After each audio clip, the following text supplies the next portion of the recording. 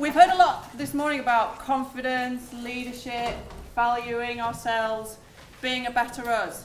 One of the best things that anybody ever did for me when talking about confidence, leading me, was actually to say thank you. Thank you for something you've done.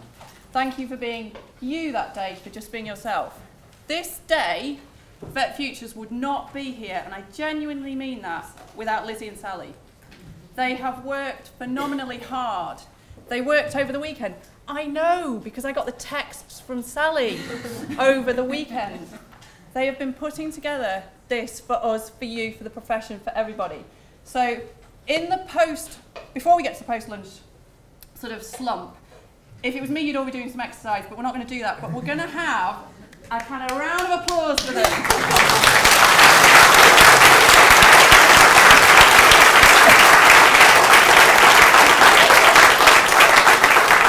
I'm only doing it for 20 seconds, I'm on time. Right, so what are you saying? There's some fantastic tweets out there, there's some fantastic videos out there, and pledges. So we've just pulled some of these together to share with you. The results of the vote we'll give to you later, and thank you everybody for sticking your stickers. So I just want to go through some of these to see what people are saying. So Stuart started the day, and here we have him. I think this is great. This is pulling together all the things that we're talking about.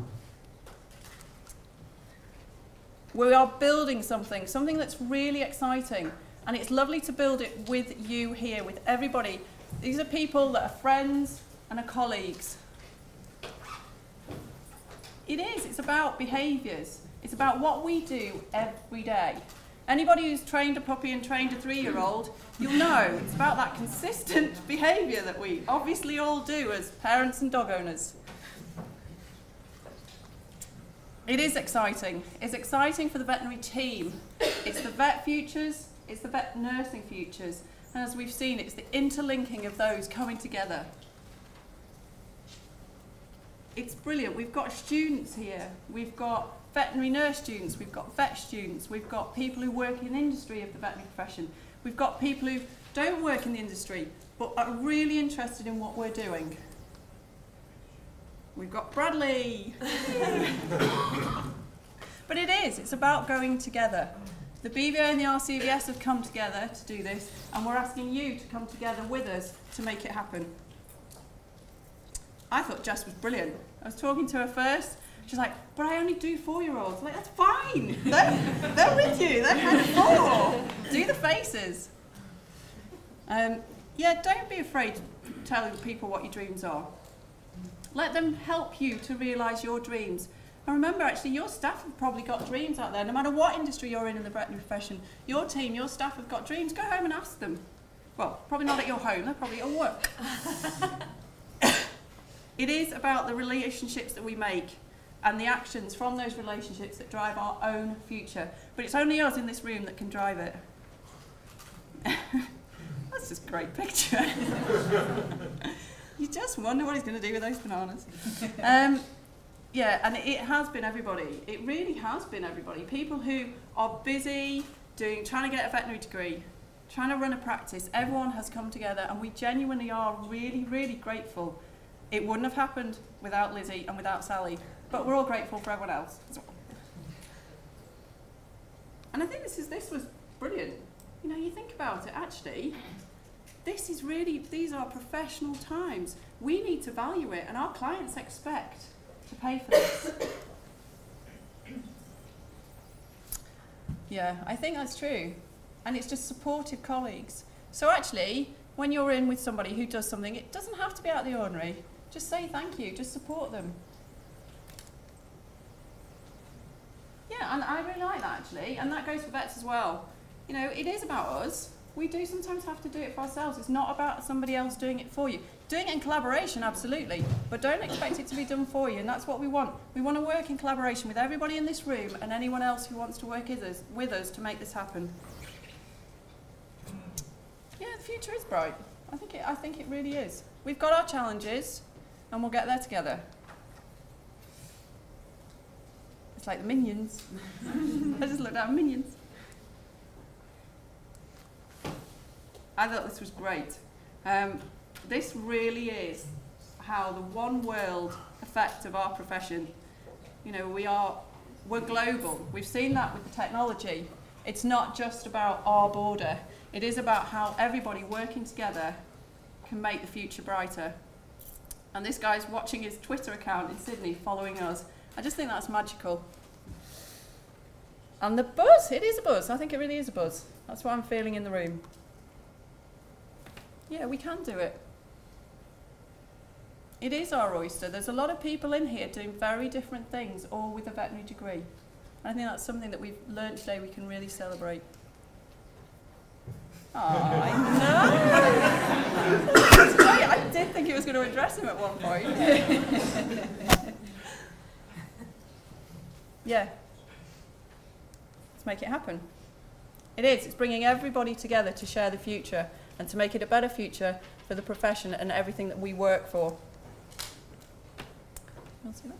I can't actually see these particularly well, so I'm just going to whiz through these.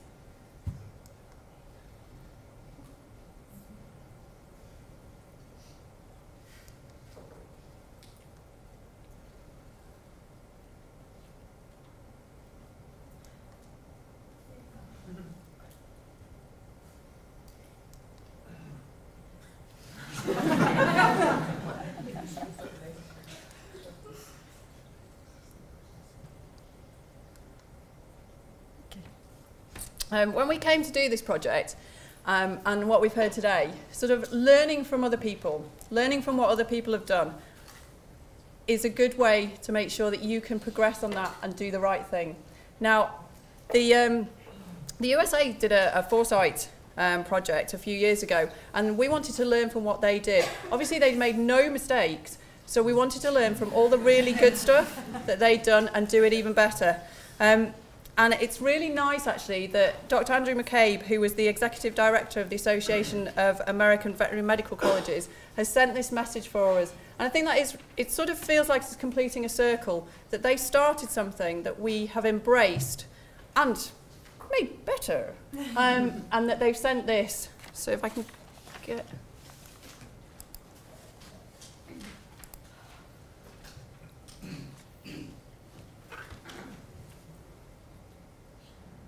The great American philosopher Yogi Berra said, "The future ain't what it used to be." He also said, if you don't know where you're going, you're certain to end up somewhere else. So what does the future hold for veterinary medicine, and how can we prepare for it? My name is Andy McCabe. I'm the Chief Executive Officer of the Association of American Veterinary Medical Colleges. And I'd like to thank you for inviting me to share a few comments with you at the Vet Futures Summit. The Vet Futures Report creates a framework for the profession to prepare for and shape its own future. With 6 focus areas and 34 specific recommendations, it's a comprehensive and ambitious undertaking. And cutting across all of those recommendations is the fundamental role of education. This means that veterinary medical education must prepare veterinarians for whatever might come in the future, not just what we can see now.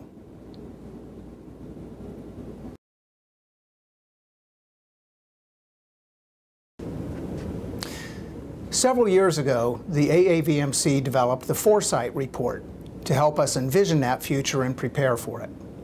The Foresight Report laid out several broad objectives, such as the need to develop areas of professional focus in order to meet the ever-changing and ever-increasing expectations of the society we serve. It also laid the foundation for the North American Veterinary Medical Education Collaborative, or NAVMEC, which became the roadmap for AAVMC and its member institutions to implement necessary changes. One thing is clear about predicting the future. Although we can be reasonably accurate in the short to medium term, we simply can't be certain about the long term. However, there is strong evidence from many different sectors that more diverse teams make better decisions. And it stands to reason that a more diverse veterinary medical profession, in terms of ethnicity, socioeconomic status, gender, and many other factors, will be better able to adapt to an uncertain future no matter what it brings. That's why it's especially important to focus on recruitment and admissions practices at the veterinary schools in order to increase the diversity of the profession. I want to congratulate the British Veterinary Association and the Royal College of Veterinary Surgeons and commend you for your excellent work on the Vet Futures Report. This framework serves as an example for organized veterinary medicine around the world. Now that the plan is complete, it has to be converted into action, which is the purpose of this summit. Remember, vision without action is merely a daydream, but action without vision is a nightmare. I wish you the best of success and look forward to following your progress into the future.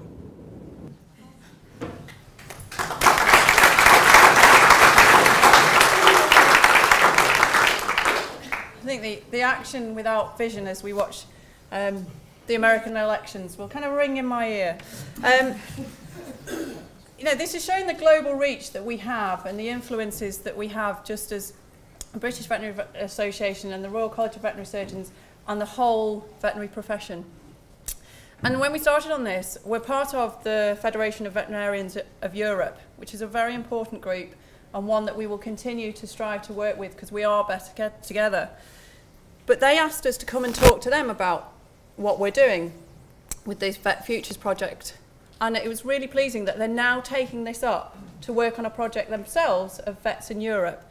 And I think with that, because we've been working so closely with them and they've been so inspired what we've achieved here, it's really nice that Christopher Bohu, who's the former president of FVE, has left us this message that I'm going to play for you now.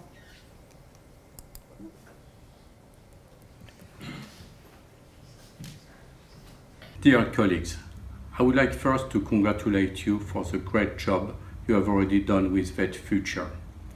It is a tremendous work that is going to benefit all veterinarians of Europe and even beyond Europe. We all agree that our world is changing very quickly and even more quickly than we think. Dr. Google is already there. Nanotechnologies and connected tools are opening new doors to telemedicines and new fields of activities. We must therefore make sure that we don't miss these opportunities and that the veterinarian remains at the center of the game. In other words, or more precisely, at the interface of man, animal, and environment. Vet Future is a very exciting project because it gives the profession an unique opportunity to sit back and think outside the box and about its own future. We must definitely be proactive in order not to let other people decide upon us. We must try to be visionary and even have dreams. If you have no dreams, you have no goals, and with no goals, you have no future. It is the duty of any professional organizations like the Royal College of Veterinary Surgeons, the British Veterinary Association, or the Federation of Veterinarians of Europe to prepare our profession for the future in order to carry out our mission to protect animal health and welfare, public health, the environment, while preserving our mental health. That future must allow us to answer one question: are we going to where we want to be? I know that a hard work is waiting for you. It was almost an easy task to identify challenges, but now actions have to be found and implemented. So I wish you the very best for the success of this important meeting. Make sure that your dreams come true, and don't forget to remain actors of your own future, for your own benefit, but also for the benefit of the next generation of veterinarians. I wish you a very good day.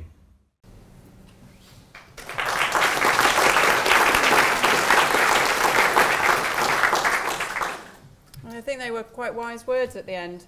We can make dreams come true. We can make actions happen for ourselves and for the next generation. So leading on to this afternoon's sessions, we're going to start with reflective practice. And I'm really pleased to invite up here that we have Mary Thompson, who's been a member of the Vet Futures Action Group, is a veterinary surgeon in Devon, a Vet Life board member, and an RCVS postgraduate dean. And also with Mary today, we've got Dr. David Watt, who's president of the Balance Society, and Dr. Kerry Dornan, who is secretary of the Balance Society. And I'll hand over to yourselves. Thank you.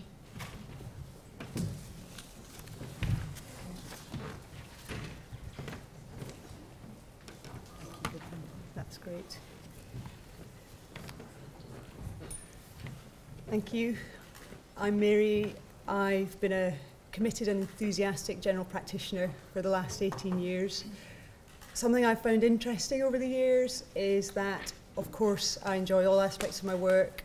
I enjoy working with animals, but I gain an equal job satisfaction from the connections I make with people, whether that's my clients, my local community, where I engage in outreach work, or with the excellent teams of professionals, my receptionists, my nurses, my other vets, my paraprofessionals that I work with every day. We're going to focus, as part of the health and well-being topic, on reflective practice today. It's something that many of us do already, but that we could, I think, sometimes be a bit better at. We'll begin with a quote, which I'd like you all to read. I think this is absolutely true. We learn from reflecting on experience. I have 18 years now of reflecting on experience in practice. Rather than 1 year repeated 18 times, I retain knowledge far better through learning from those experiences in practice. First of all, I'd just like to consider a definition of reflection fairly briefly, because we haven't got a lot of time today. So reflective practice is the process by which we stop, we think about our working practices and also about our communications. We analyse our decision-making process. We then evaluate current theory. We might also consider experiences of our colleagues, and we relate that to what we do in practice. And this process of reflective practice allows us to refocus our thinking on our existing knowledge. It might allow us to perhaps generate new knowledge and ideas, and we may then make changes to our practice or to our communications. How do we reflect? Well, we can reflect internally. We might do that by just taking a few moments at the end of a busy morning. I think we all have far longer to-do lists than we ever thought possible. We could also reflect internally by writing reflective notes. We can reflect as part of a small group, perhaps one-to-one with a mentor in practice. We can make use of frameworks in practice for dealing with errors. We can use reflective tools. We can also reflect as a larger group from our wider profession, and perhaps with colleagues from related professions. Why should we reflect? Well, there is increasing evidence that more traditional input-based methods of learning don't necessarily result in long-term changes to practice or changes to our behaviour. And I think that really resonates where well-being is concerned, because as a wider profession, if we are to have improved health and well-being of veterinary professionals, behavioural change is what we need. So we should reflect because it's good for our well-being. It allows us to deal more effectively with uncertainties. It makes us better problem solvers. If we use frameworks for dealing with errors in the workplace, we can sort of reduce the blame culture that can happen within the profession, and that can in turn reduce stress and anxiety. And I think certainly in my experience as a group of people, we tend to be quite good at beating ourselves up, being quite self-critical. As Jess mentioned this morning, we tend to be perfectionists. Reflective practice can encourage a degree of self-compassion, which can allow us to be more resilient in our work and hopefully to manage to remain in practice. And then just finally, before I hand over to Kerry, what do we reflect on? Well, we are a group of fairly analytical individuals. We're good at problem solving. I would hope that in terms of the process of reflecting on clinical scenarios, we should, with the work of the Mind Matters initiative and the Society of Practicing Veterinary Surgeons, we should hopefully be able to encourage widespread use of reflective tools and error frameworks within practices.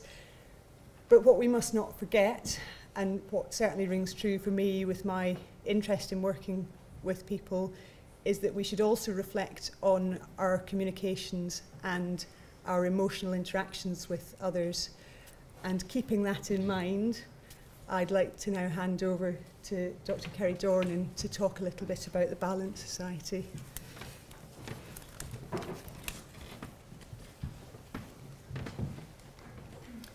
So, I'd like to thank Mary very much for inviting David and myself along here. We're actually doctors of people. We're both, we're actually retired, but we're both general practitioners from a human side. And Mary approached our society initially to explore something that she'd discovered in her searches about how people might reflect in different professions.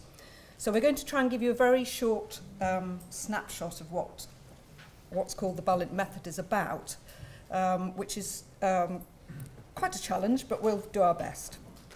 If you want to know more about Balint, I suggest you look on the website where you can peruse it at your pleasure. So, why Balint? Well, Michael Balint was a psychoanalyst.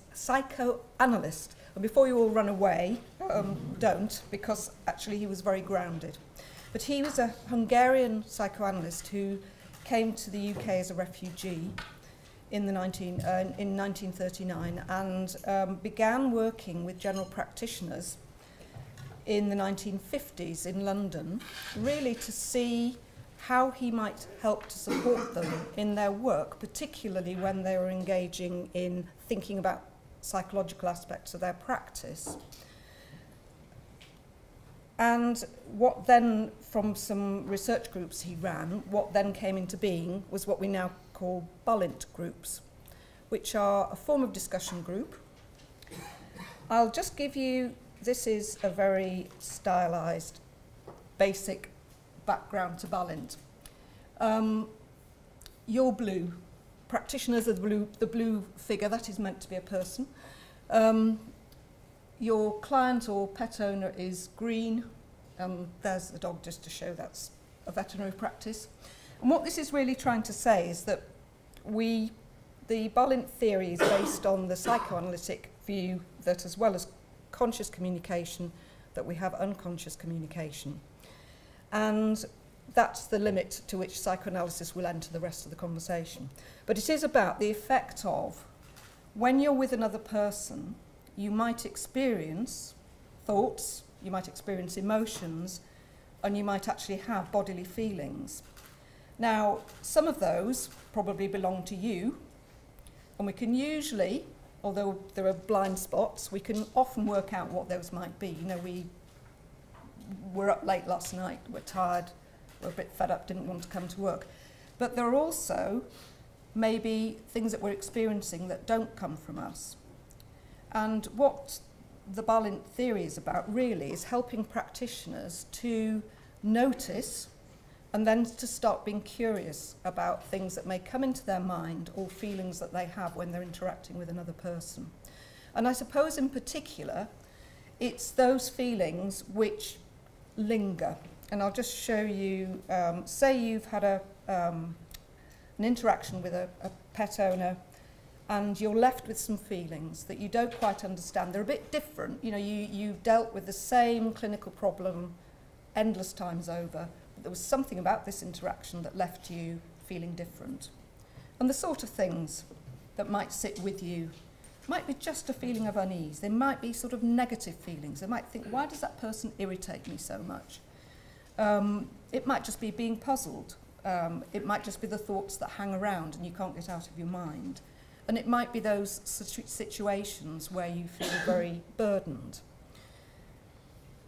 So what a Balint group is about, and this is, I suppose, taking it into its modern day method, is that you can come to a group, and a Balint group would typically have about 8 to 10 members, a couple of leaders or facilitators for the group. And usually a traditional Balint group would meet from time to time, but the same group of people, so that you can build up a sense of trust and that you can bring your story and your feelings to that group. And the purpose of the task for the group is that when you tell your story, as well as you perhaps experiencing things and thoughts and feelings, the group will start to do that when they hear the story. The story can be clinical aspects, but it also brings your experience. And the value of the group is that people will react differently, and that the presenter of the case will tell their story and then usually will just sit back whilst everybody else just talks about what they think might be going on. Now, it will be a little different, obviously, in our situation than yours, in that we will be more interested in aspects of the psyche of the patient, if you like. You know, something more about them because they're the person we're actually treating. In your situation, it may be more about understanding things about that person when they come to see you presenting their animal. So there are parallels, but not quite the same sort of. You wouldn't necessarily be wanting to think in great depth about the what's going on in the mind of the patient. But it's more about the experience of being with that person and trying to understand what that might be about, because that then can help you to be more therapeutic in your interaction with that person. So I'll just let you read this, but this was obviously Michael Balint referring to doctor-patient relationships in our sense. I'll just give you a minute to read it.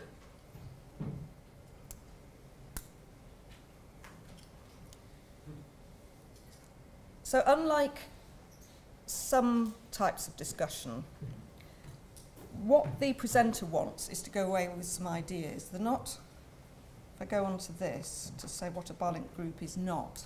It's not, people are not coming for advice, they're not looking for a solution to their problem, and they're not there to be taught. And they're also not there to analyse the presenter. It's not about what's going on in the presenter's internal world. They may have thoughts about that as a result of the discussion, but it's not for the group to probe that unless the presenter wants to mention aspects of that. It's more about having a safe space, so you don't discuss cases outside, where you can bring sometimes quite difficult feelings and try to understand what are those about in relation to my interaction with this person. So that if I meet this person again, I can have different thoughts and also maybe just sometimes learn to separate myself off a little bit from what's going on. So I can take a bit of an emotional step back. What we want to do next is just, time to think about a case. We thought that as a way of illustrating how a group like ours might help, that we'd go on to, Mary's going to talk briefly about a case that she might bring to a group like this, and then David is going to talk about how a Balint group discussion might help.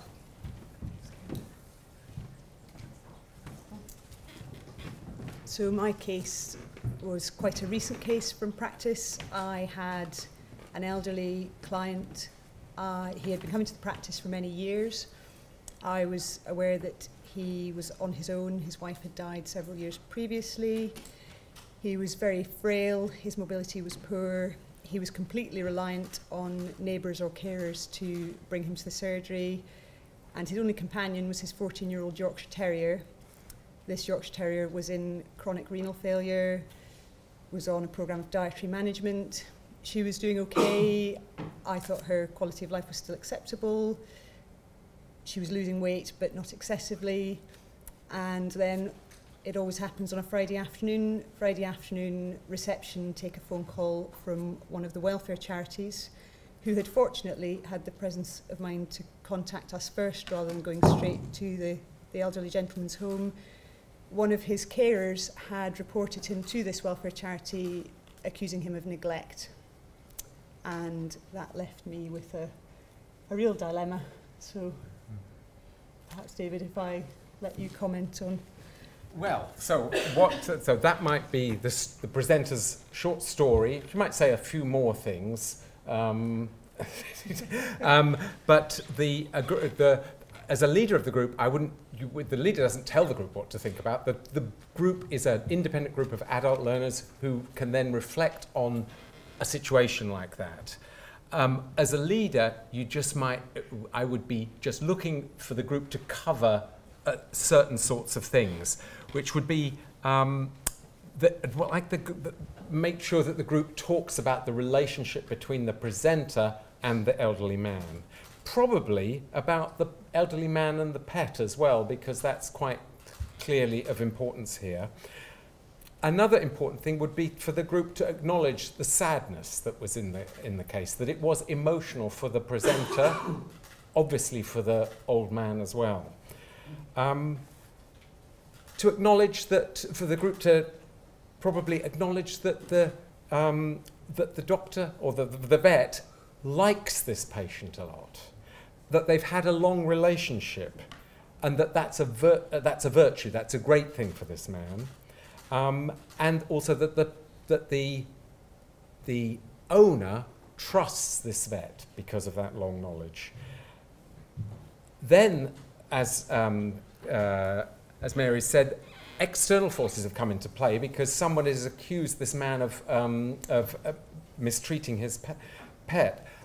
How does that make Mary feel? How does that, hopefully the group would talk about how they would feel in that position, how they'd feel very threatened, that it might question their judgment. Was I doing the right thing? Should I have been doing something differently? And of course the same would be for the owner. But maybe you want to say what actually happened. Yes. So our very experienced receptionist who took the call came to find me, had a discussion with me.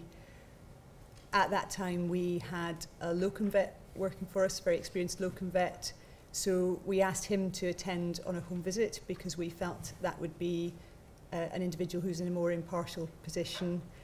He attended on a home visit and actually agreed with my standpoint that this dog did still have adequate quality of life. And you know, I had felt that this elderly gentleman, this dog was so much part of his day-to-day routine. You know, in a way he was living for the dog. So that was what happened. And actually what we did after that perhaps illustrates the importance of the veterinary team. I didn't want for him to have unnecessary expense involved, but I knew that he had issues with getting the dog to surgery. So we arranged for our nurses to do reduced rate visits with a mobile set scales to carry out regular weight checks and to alert us if they had concerns. And hopefully the group would I would want the group to talk about this marvelous teamwork and that the relationships with the patient, but also with her own team, that this veterinary practice seems to work together, that they can manage a situation like this, that the whole practice can take a lot of responsibility for a patient, for an owner, and be happy to take that extra responsibility, to go that extra mile, to use the personal relationship.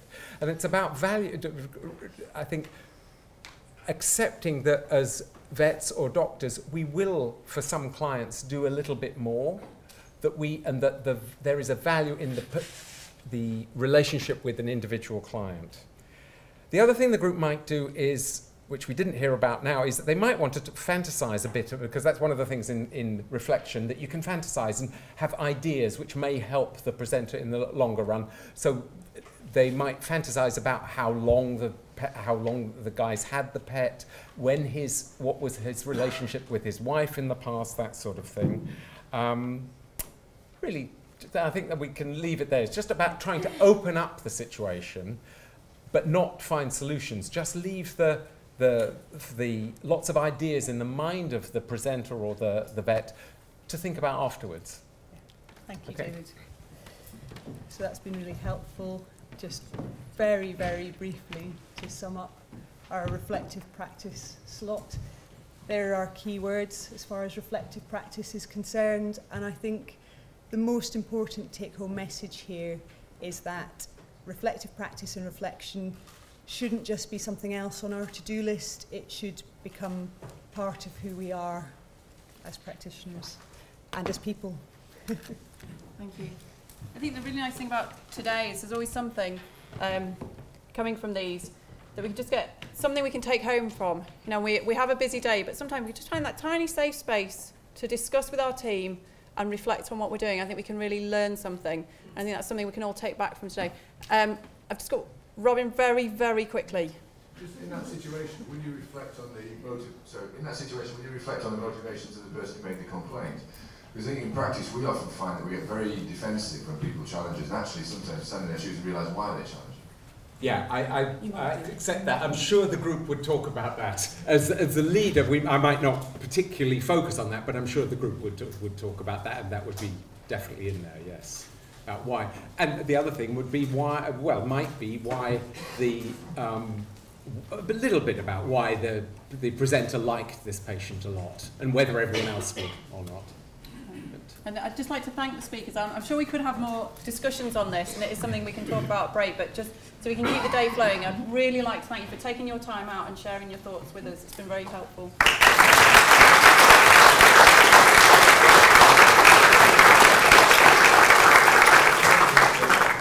Animal welfare came out as pretty much the top thing that people were concerned about when we were looking at Vet Futures. So we were extremely pleased to have produced the animal welfare strategy and launched that in February, and I think you've all got some of that in the pack, and I know a lot of you are familiar with that. And James has been on the Veterinary Futures Action Group tasked with looking at animal welfare. You'll all know James's pedigree on animal welfare. I love to listen to James speak on a lot of things, but on animal welfare he is somebody that I can really look up to, and I think I'm really pleased that he's speaking here today. Bigging you up. Pressure. Bigging you up. So without further ado, I'll hand you over to James. Thanks. Thank you very much, Gudrun, and it's been really wonderful to be part of the group building on all this work and to be here with you today. I'm very conscious now of my glass of water. The good news is that wasn't my cat, it was a stray cat, so it may well be in time that he's looking for a home. So if anyone's... Unfortunately, at the RSPCA, we go through a very rigorous series of checks to make sure... So what we're going to do today is focus just on one of the actions, one of the recommendations that was in the Vet Futures report, but to frame that around, as Gudrun said, the BVA's animal welfare strategy, recognising this does nearly, to be honest, nearly all of the work that would have fallen to me on the action group, recognising there's also, of course, bits of the profession not included here. And as a very quick point, that's the recommendation. Ethics, I think, to think about for this session and generally as practical reasoning. It's not sort of theoretical navel gazing, or if it is, that's not really what it's for. It's in order to improve our actions, what we do in reality. So the reality is the various pressures, the various tensions, the various limitations that we've got. And what that, of course, means that there are controversial aspects. If we just talked about the easy bits, there would be little to say. So as a starter for 10, and putting this not as a regulatory function, but as an ethical one, I've realised I've just flagged Bradley as regulatory and Sean as ethical. Bradley, I'm sure, is equally ethical as Sean.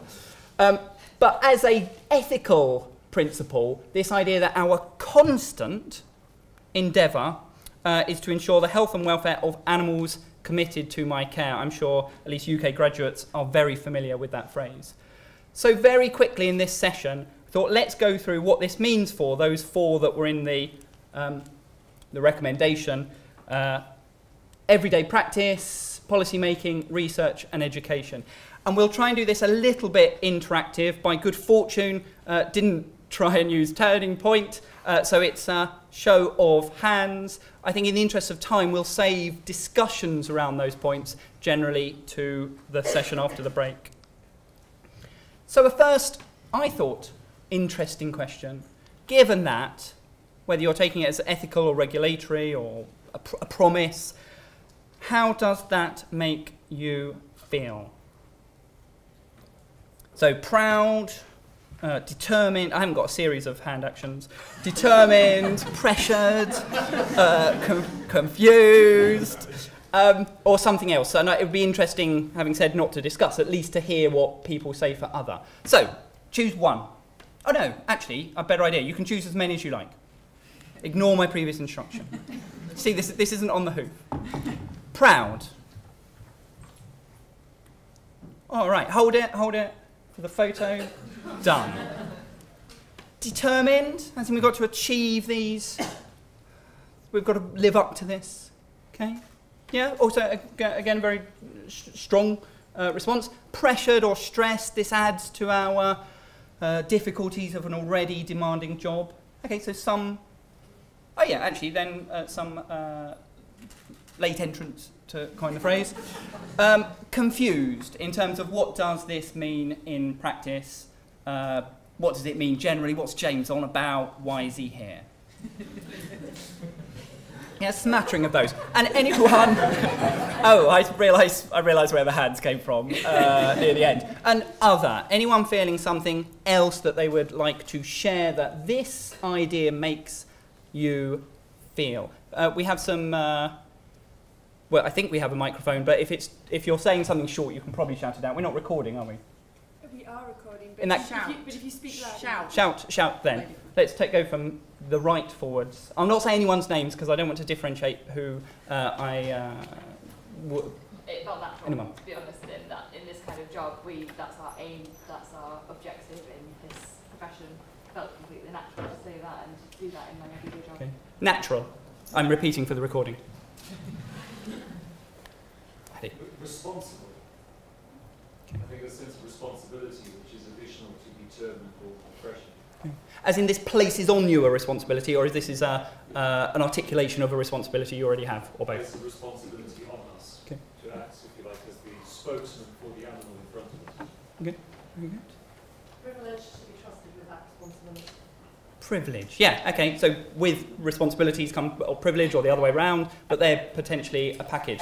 Right at the back, and then we'll come forwards. I'll have to name, so Stephen, then David. Good in terms of service, rather. Okay. As in you feel good, like a warm glow type feeling. Yeah, okay, and which is something I think we look at not enough. We tend to focus on some of the others. Further forwards. I don't, but I wonder if some people feel conflicted. Explain. Where the interests of the owners of animals may be of significant impact in their decision making. Okay. So from different ethical pressures, or that the owners are putting pressure on them. Who else had hands? I only looked that far, really. Yes. Oblige. It's kind of, I feel it's the core. Okay. Again, from outside that society, or the RCVS is obliging you, or sort of obliged as in, you feel personally conscious, responsible, almost. Okay, yeah, that makes good sense. Any over that side of the room? There doesn't have to be, because I'm conscious of time, but please do if you have one. Okay, that was fascinating for me. Regardless of whether it was useful for anyone else, I thought that was, extremely interesting, both in the distribution of that. As I say, I'll not discuss them more, except to move on to these. And this will be a bit whistle-stop tour. So let's say, what does this mean for everyday veterinary practice? What does this promise, this responsibility, this obligation mean? Well, I guess it's acting in the best interests of each animal in the circumstances. And I think the critical thing here is the circumstances. So what does this mean? And this might be something for the discussion or outside of today. So I guess one way of framing that question is what's to stop us constantly endeavouring, etc., etc. I'm sure you all know it by heart, so I haven't written that out each time. What stops us constantly endeavouring to, etc., etc.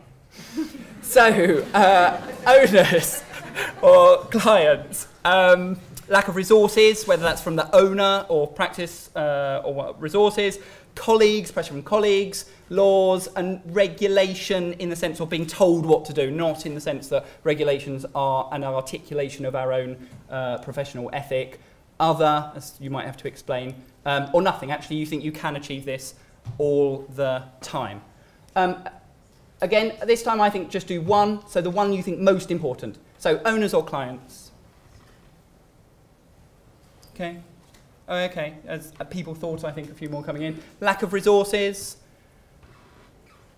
about similar distribution. So again, a significant proportion there. Colleagues, pressure from colleagues. Okay, a couple there. Again, I won't look into people's roles. Laws and regulations, we're sort of being stopped from endeavouring somehow. Again, a bit of a smattering, maybe half a dozen.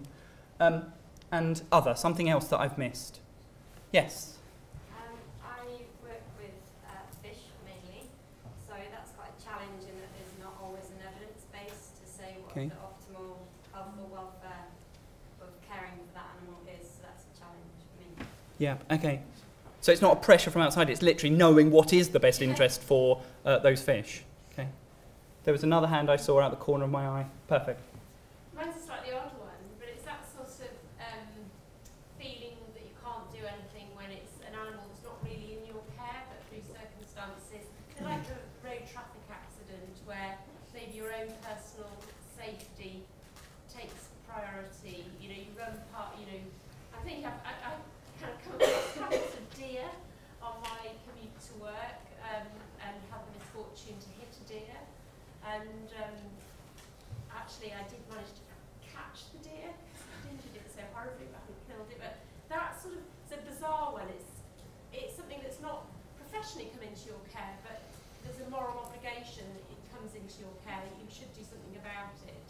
But actually sometimes it's really difficult to do something about it, or your own personal safety might take precedence if it's on the M25. So that's no, but I think that pulls in a few. So one is what you physically can do without putting yourself in unnecessary danger. One, perhaps, I guess, is the health and safety from a regulatory bit. But this question of animals not in your care, and I think this is a very interesting question we'll have to talk more about on some of the One Health agenda issues, is what exactly this means of being under our care, what responsibilities, obligations we have outside of those animals. It's also relevant to research, which we'll very lightly touch on here. Again, we're not going to discuss these more. What I'll do purely is to highlight, having just seen my first yawn, highlight some of the solutions that work from this and after this, and all this is ongoing work. So really, it's about enhancing the ethical decision-making, is trying to get better through dialogue, consistent decisions.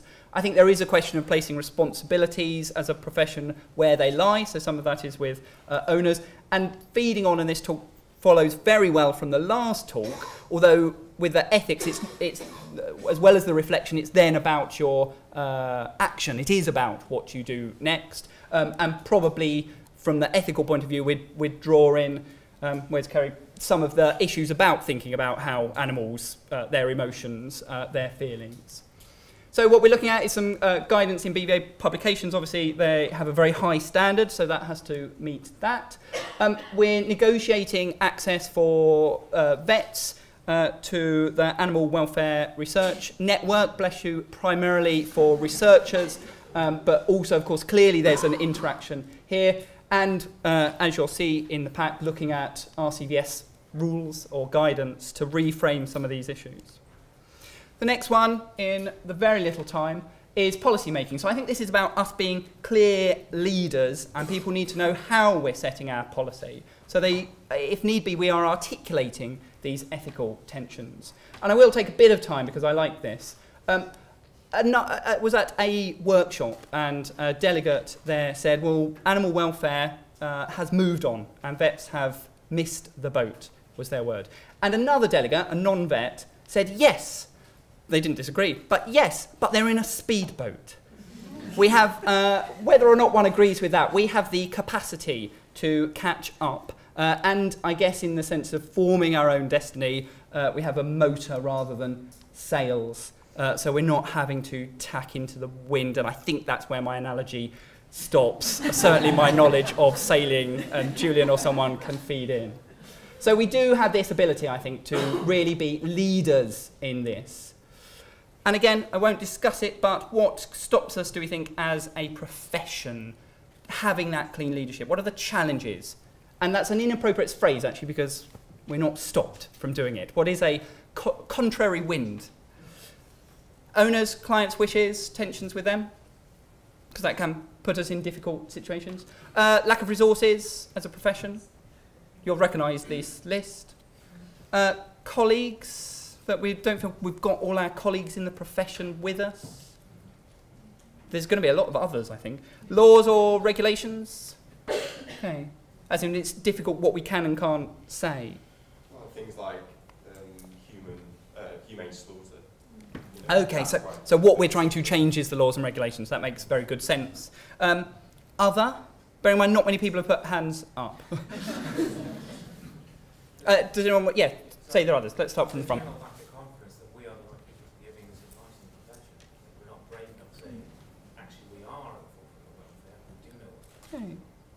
Okay, that's interesting. So it's not the resourcing, it's that confidence that we are the best. I guess that means we have to make sure we're the best. We can't merely be the best. We have to remind ourselves we are. Any others? A society, surely, that looks at us and a society that maybe doesn't choose whether it be farming as particularly important within and animals within their society. So that's a constant challenge. If the people in political power don't believe that this is an important thing, it's difficult then to So that, in a way, that's whom we're trying to influence in the first place. I'll take one at the back and then we better move on. I think in the context of today, we're at the start of the journey and we've only just got the map. We haven't worked out which way north is, so having speedboats is fine, unless we're going the wrong direction. So it's this is the starting point for the catch-up, potentially. So it's ourselves, it's us, it's the fact that Futures is a nascent being, Veterinary Futures is a nascent being, and we're now lining up behind objectives and ambitions.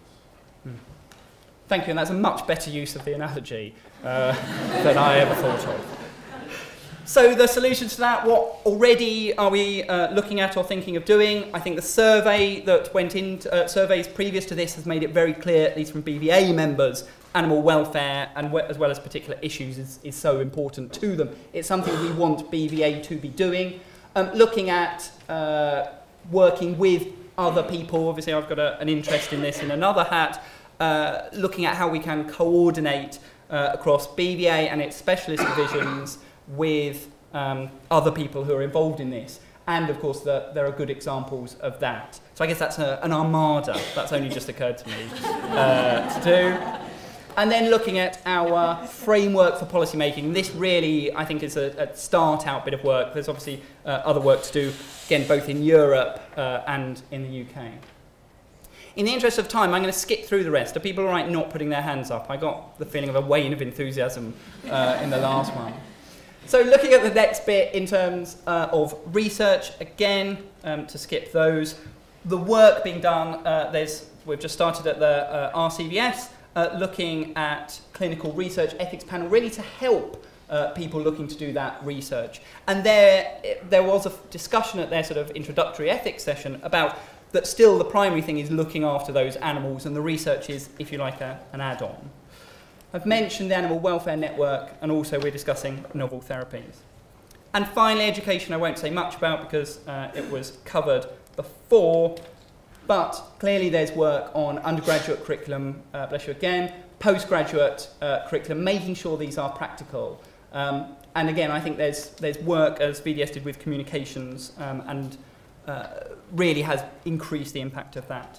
So, all this and more I can only do that hand, is in this document. So if you haven't read it, do. And again, as we are with Vet Futures generally, think how you and your organisation or you as an individual can get involved. Thank you very much. Bless you.